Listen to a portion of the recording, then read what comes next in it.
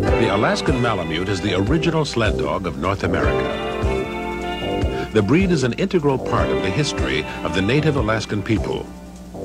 So much so that its very name is taken from that of a tribe of native Inuit. These hard-working dogs impressed early Russian explorers by their remarkable strength and endurance. You'll be seeing many Alaskan Malamutes during this presentation. Some are outstanding examples of the breed. Others are less so.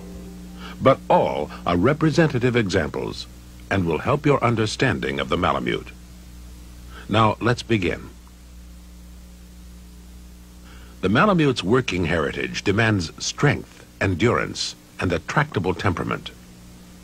Remember in your judging of this breed that any individual characteristic that interferes with this work is to be considered a most serious fault. If the dog you're evaluating cannot withstand hours of heavy, difficult work, it's not a proper Malamute.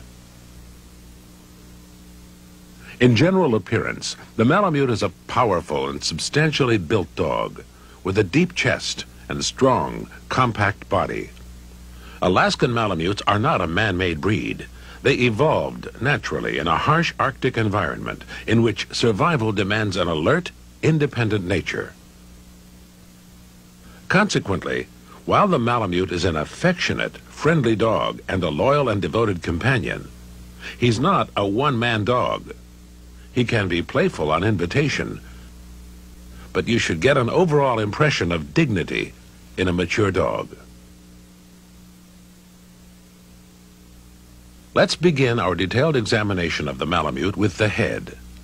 Here's a good example. The head must be in proportion to the size of the dog, so as not to make the dog appear clumsy or coarse. Overall, the head should indicate a high degree of intelligence. It is broad and powerful as compared to other natural breeds. The skull is broad between the ears, moderately rounded, narrowing gradually to the eyes. It rounds off to the cheeks, which are moderately flat. There is a slight furrow between the eyes.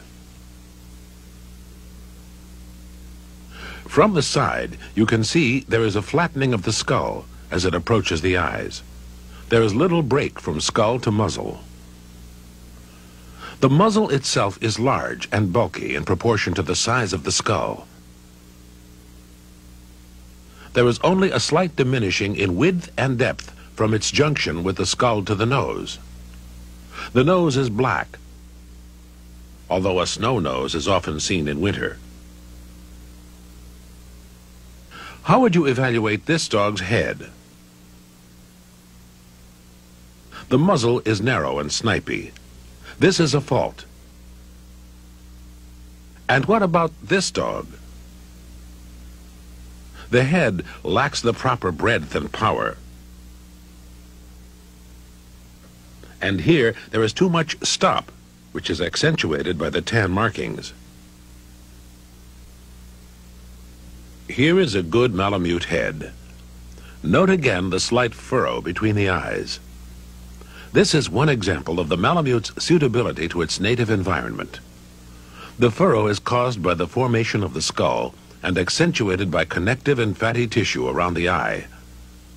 This layer serves to protect the eye from a buildup of ice.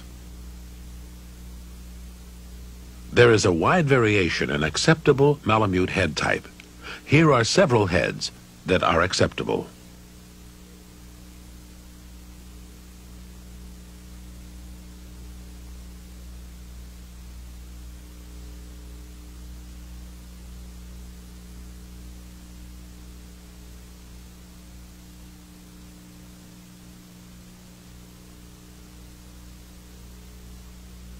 Lips are close-fitting. The upper and lower jaws are broad, with large teeth, meeting in a scissors bite. While it is not specified in the standard, complete dentition is desired. An overshot or undershot bite is a fault. The Malamute's eyes are brown in color, dark brown preferred. They're almond-shaped and moderately large for this shape of eye. They're set obliquely in the skull, which gives the Malamute a soft, amiable expression. These hazel eyes are also seen, but the darker brown color is always preferred. These light round eyes are less desirable and should be faulted. Blue eyes are a disqualification. Here again are the correct Malamute eyes, dark in color, almond-shaped, and moderately large. These are also correct Malamute ears. They're of medium size, but small in proportion to the head. See how the upper halves of the ears are triangular in shape and are slightly rounded at the tips. They're set wide apart on the outside back edges of the skull. The lower part of the ear joins the skull on a line with the upper corner of the eye. When the ears are erect like this, they have the appearance of standing off from the skull, as opposed to a vertical ear. The ears will point slightly forward, like these are, when they're erect, but may be folded against the skull when the dog is at work. You can see how the ears have thick, well-furred leather. These ears are too large and are set too low. High-set ears should be faulted. Ear set, size, and placement help to determine the good Malamute expression seen here. Note also this dog's good proportions of muzzle and skull, close-fitting lips, and correct eye shape and placement.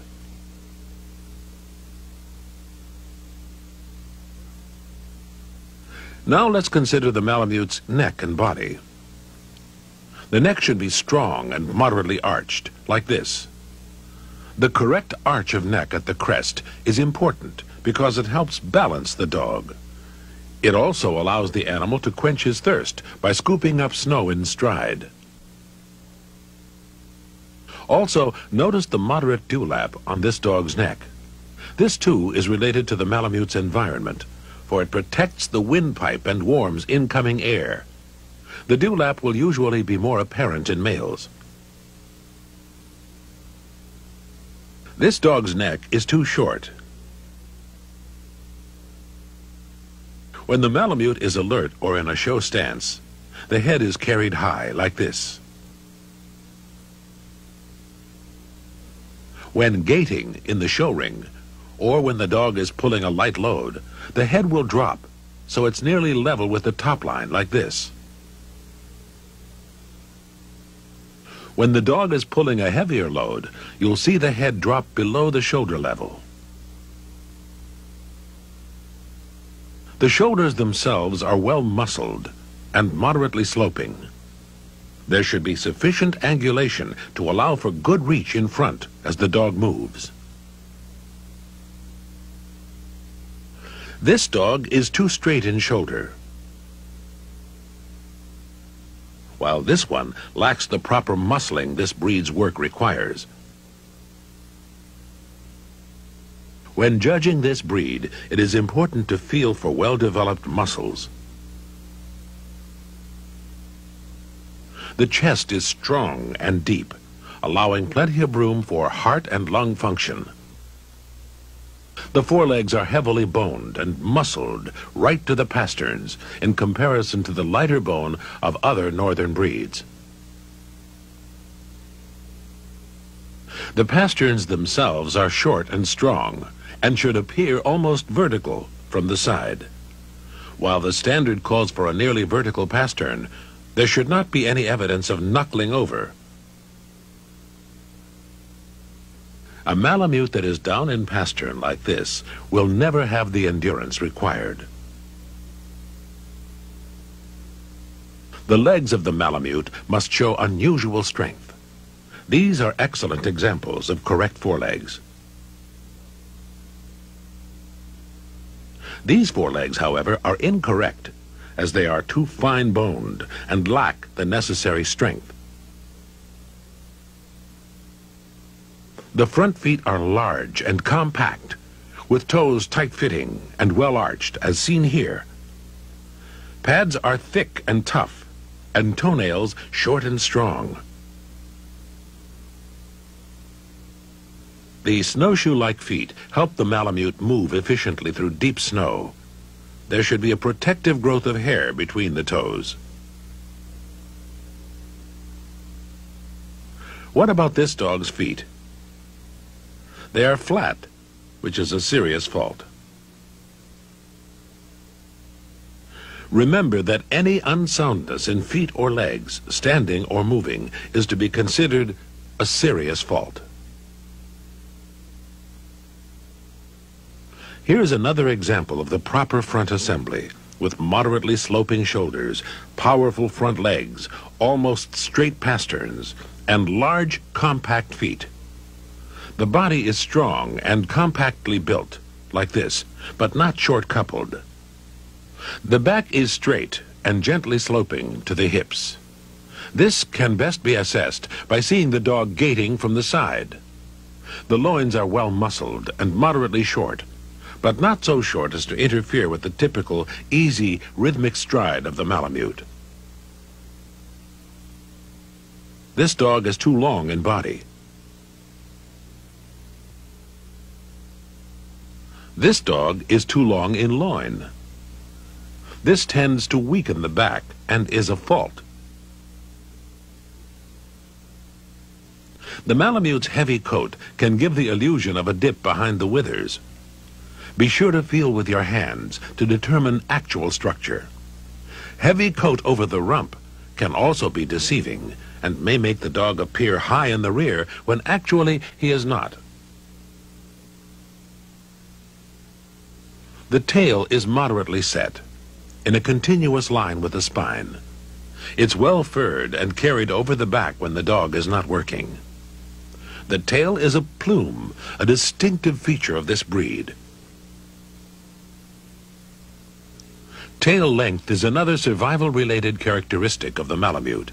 The tail should be of sufficient length to cover the nose and legs when the dog is in repose. This is difficult to assess in the show ring.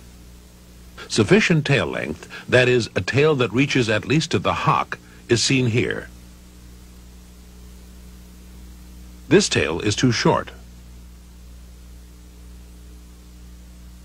This dog's tail is incorrect.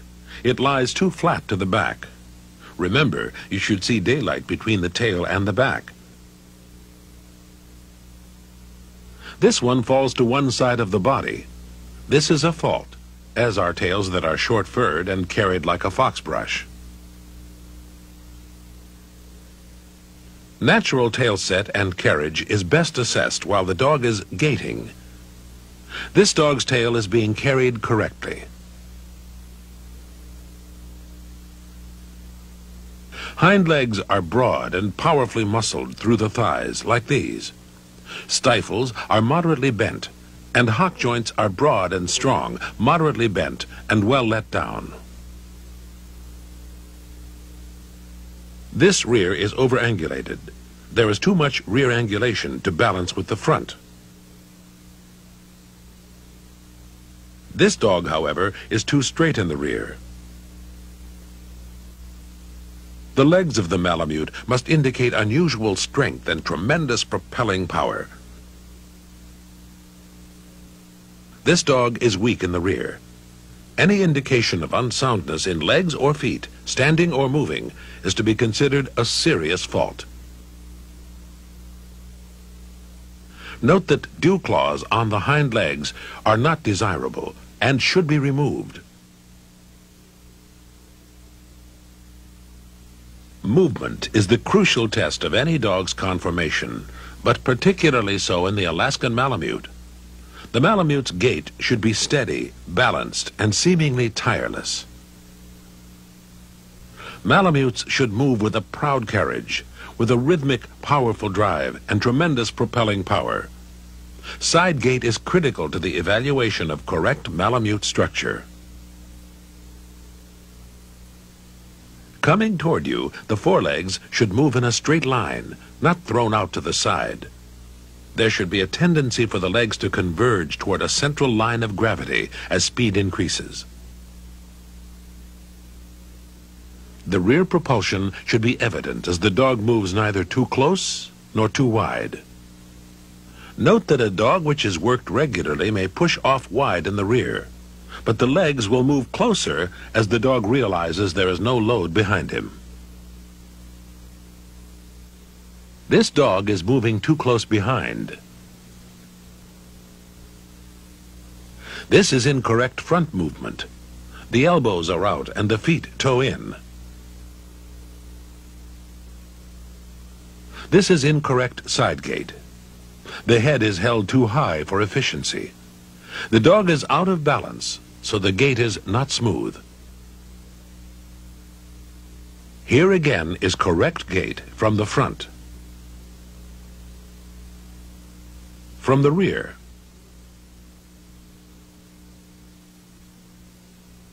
And from the side. Steady, smooth, powerful, balanced. Notice the correct carriage of head, neck, and tail, and the firm top line.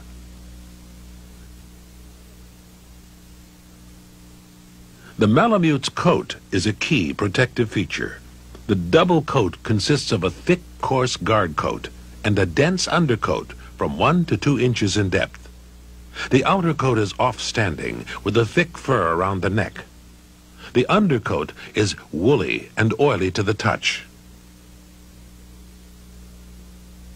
The guard coat will vary in length over the body, but it's generally moderately short to medium along the sides of the body, and somewhat longer around the shoulders and neck, down the back, over the rump, and in the breeching and plume. This dog's coat is not desirable. It's long and soft rather than thick and coarse, and should be faulted. This coat is in beautiful condition. The Malamute is a natural breed and should not be trimmed. Consequently, the scissoring up the back of this dog's leg is undesirable. Removal of whiskers is not preferred. Also note that Malamutes generally have shorter and less dense coats when they shed out during the summer months. Usual coat color ranges from light gray through intermediate shadings to black, with white on the underbody, parts of the legs, feet, and face. The only solid color allowed is all white.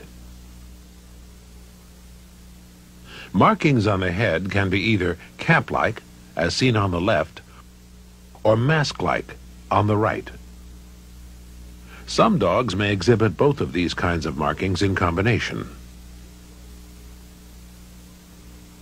This dog's small white blaze on the forehead and white spot on the nape is attractive and acceptable, as is a white collar. But broken color extending over the body in spots or uneven splashings is undesirable. A mantled dog is different from a splashed-coated dog. There is a natural range of sizes in the breed. The desirable freighting sizes are, for males, 25 inches at the shoulders, and for females, 23 inches. As for weight, males should be 85 pounds, females 75 pounds. Even though the standard is quite explicit in this category, size should never outweigh proper type, proportion, and functional attributes. If you're evaluating two animals which appear to be equal in these characteristics, preference should be given to the dog nearest the standard's desirable freighting size and weight. Bear in mind, too, that dogs with correct coats may appear bigger than they really are. Dogs and bitches should be judged equally without regard to sexual differences in coat and size. It is imperative to remember that in judging Malamutes, their function as a sledge dog for heavy freighting must be given consideration above all else. Alaskan Malamutes are working dogs and should never be shown in excess weight. In your judging of this breed, always bear in mind that the Malamute is by nature a pack animal, and as such, body language plays a large part in its reactions to other dogs and to humans. He is not reserved or watchful like a shepherd, nor should he fawn for approval. His independent nature sometimes makes him stubborn in training, but you should always get an impression of great intelligence in an impressive, dignified animal. He's one of our true, natural breeds, a product of his environment, not human intervention. Good reason to prize this hardy native from the Arctic wilderness.